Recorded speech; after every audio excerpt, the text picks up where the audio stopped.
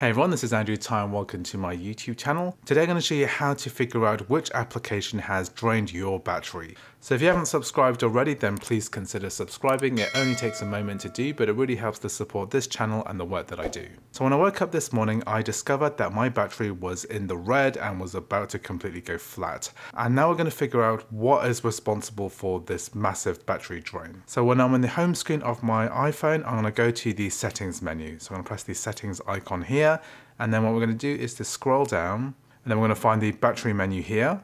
So when you scroll down the battery menu here, you'll see that there's a chart here of your battery level throughout the entire day. So as you can see, between midnight and 7 AM this morning, it's been draining consistently all the way down to nearly zero. If you scroll down further, you can actually see what apps has been using your battery throughout the last 24 hours. So here it's showing that Reddit has used 19%, YouTube has used 10%, YouTube Studio has used 9%, etc, etc. However, this does not clarify exactly what has caused this particular battery drain here. All you need to do is to tap on a section and it's going to isolate which app has drained the battery in that time. So for example here, I'm going to look at the last few hours and it's showing here that exposure notifications have used up 41% of my battery and Find My iPhone has used up 18%. So exposure notifications is one of those COVID Bluetooth features and this can use up a lot of power. So if I look earlier in the night, exposure notifications and Tile have used up a lot of power, and then exposure notifications again here,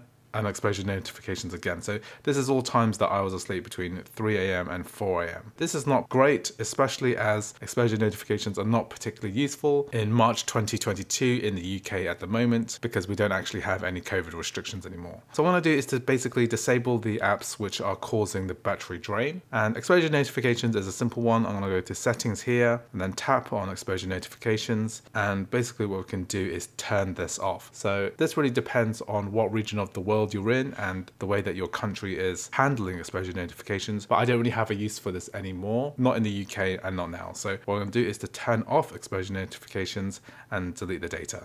So now that's turned off, that means that in the future my iPhone will no longer be using exposure notifications and consuming lots of battery power. So anyway, that is how you go ahead and diagnose what is causing the battery drain of your phone.